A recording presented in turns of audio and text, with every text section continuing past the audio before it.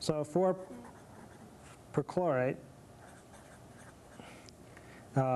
it's carrying 5 electrons, iron 2 plus, 1 electron, iron 3 plus carries 1 electron.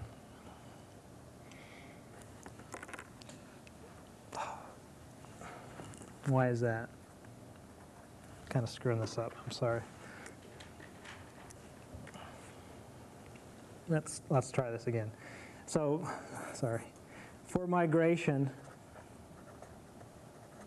in the bulk,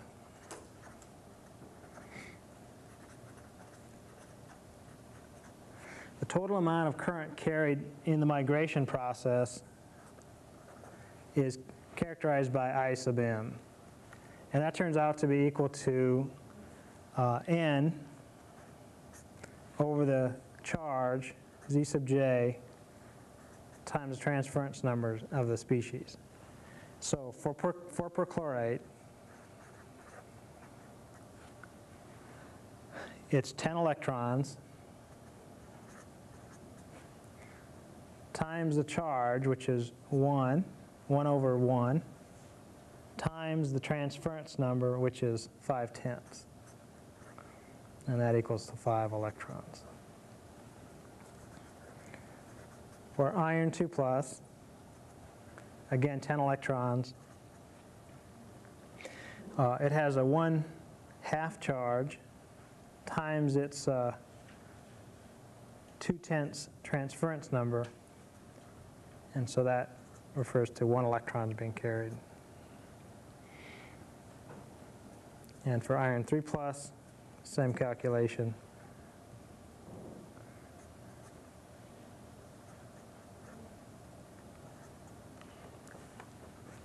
All right, so in the bulk, what we're saying is that if we have a system that's composed of 2 copper electrodes, cathode and anode,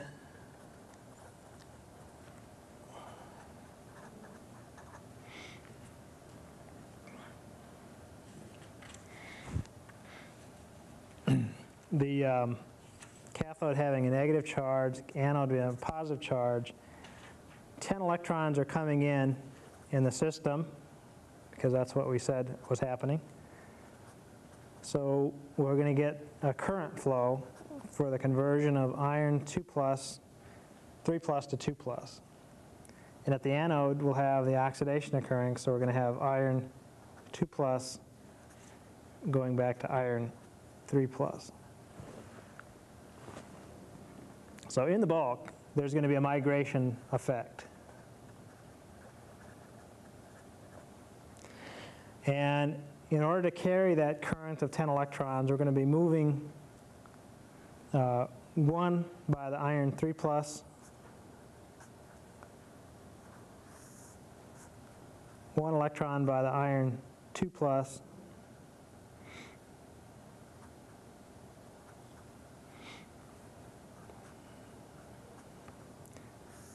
and we're going to be moving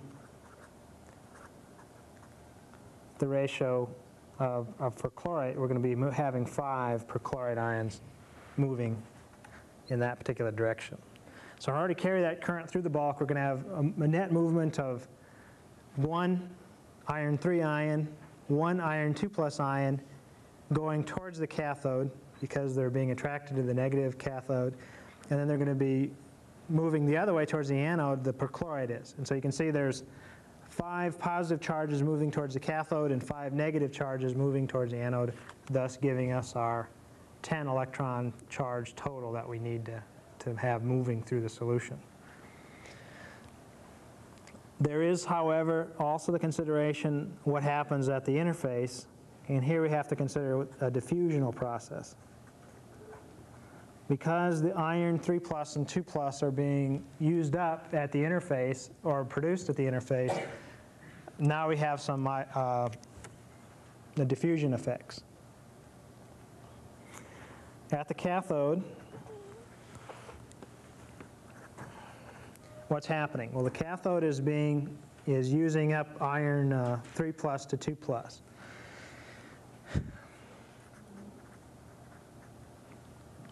And the diffusional part of the thing is the total amount of current minus the migration amount. And so since we have 10 electrons of current going in minus the migrational component, we see that the ID is equal to 10 minus 1, or 9 electrons being carried by that iron 3.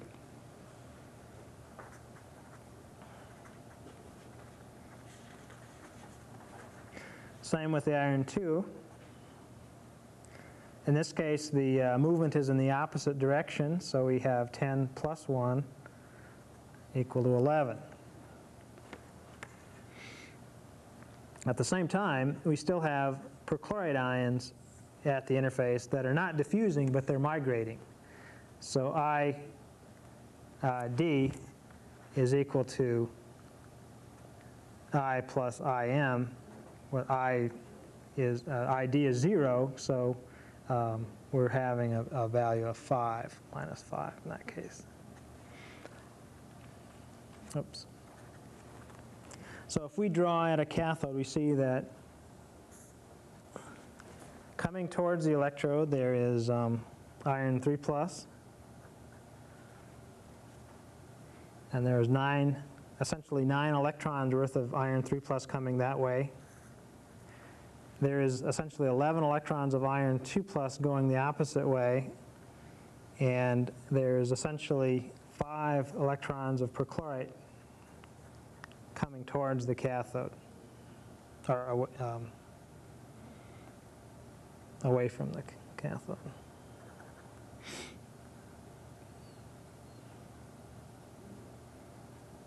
Yeah. So the total charge at the interface is minus 27 because there's electrons going towards the cathode, 22 away, and minus 5. Oh, something is wrong here. The total I have is minus 10.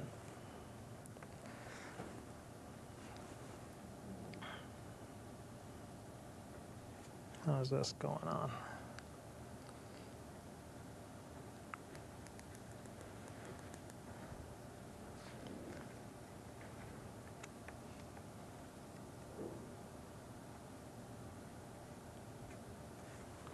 Oh, the perchlorate has to be moving the opposite way at the interface to cancel out the charges of the irons moving in and out. At the other thing, the values are basically just changed to the opposite sign because the opposite reaction is occurring. And so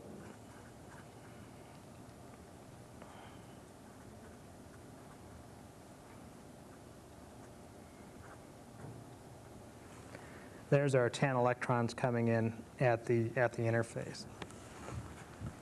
So at the interface, we've got the movement of charge is effectively 9 electrons of iron 3 plus. The effective charge amount of 9 electrons coming towards the interface, 11 electrons going away from the interface, or 22 total charges, and 5 from the perchlorate to give us a minus 10, and the opposite is going on at the other electrode. Okay.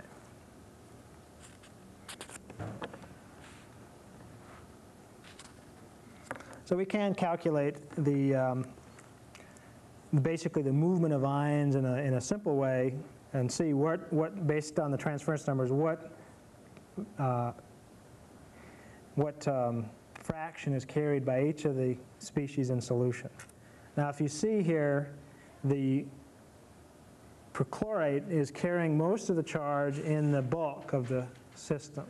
Actually, because it's singly charged, we're moving a lot of perchlorate ions in this direction. On the other hand, the highly charged iron 2 and 3 plus, only one of those are moving to carry that charge. We can imagine what would happen if we took and added a large amount of an inert material, such as sodium perchlorate, to the system.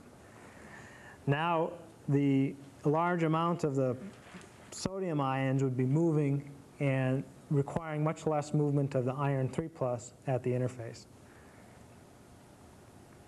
Again, the diffusion would be still significant at the interface for the iron 2+ and 3+, but the sodium would be carrying the migration part of the currents.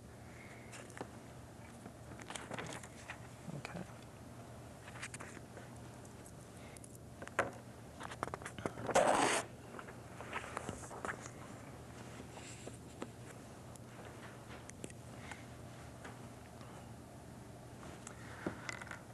As I said, the migration process is generally not considered to be significant in most calculations of the mass transfer processes. We tend to eliminate the effect of migration as much as possible. In the past few years, however, there has been lots of experiments where migration has been specifically not excluded, really more like 7 or 8 years.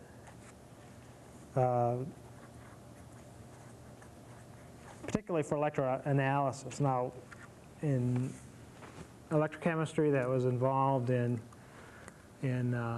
manufacturing or electrosynthesis, things like that, migration is often considered as part of the system itself. It's obvious it's going to be in there. But in electroanalysis, we tend to try to eliminate migration.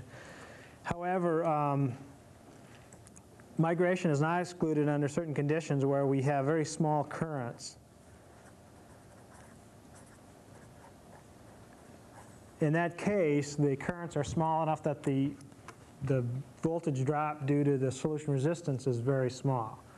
So we have small ohmic drops.